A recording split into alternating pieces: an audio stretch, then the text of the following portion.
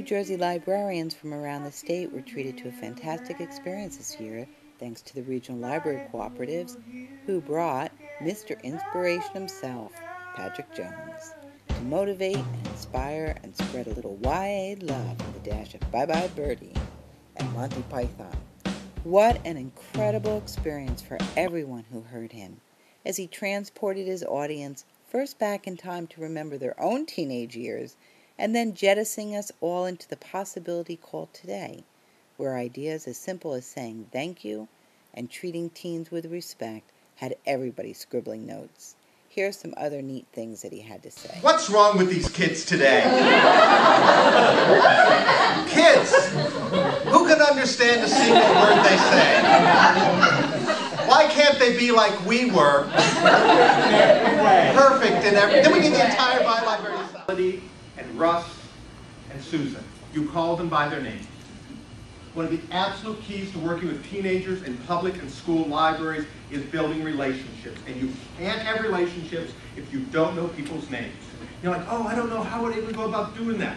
It's not that hard. Hi, I'm Patrick, you are? I'm Emily. Hi, Emily, how are you? Easy to do, but if you're over 40, hard to remember. That's the hard part. Teen programming. The good folks of Monroe Township pay Susan to do one thing and only one thing: to make Monroe Township a better place to live. And how does she do that? By answering teenagers' reference questions, by doing teen programming, and by building the teen collection. It's not just semantics. It's really stopping back and thinking, what are we trying to do here? Why do we even come together and do this work? It's not about the task. It's about the outcomes. And when we work with teenagers, we want to build a better community of teenagers. So we adopt this larger vision of youth development, which says, let's look at kids and see how we can help develop them.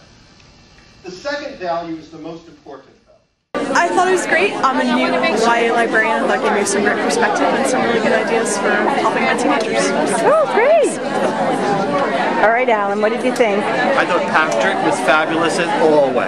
Ahead. He was great, especially because we're planning on hiring a teen associate in the late winters. Listening to Patrick's presentation, I really think we all have to pay a lot more attention to our correctional institution libraries across the state, and especially in InfoLink, and I think I need to reach out and get people to help with that. I thought he was terrific. I really enjoyed it. Great ideas. I think he really knows how to connect with the young adult audience, and I learned a lot today.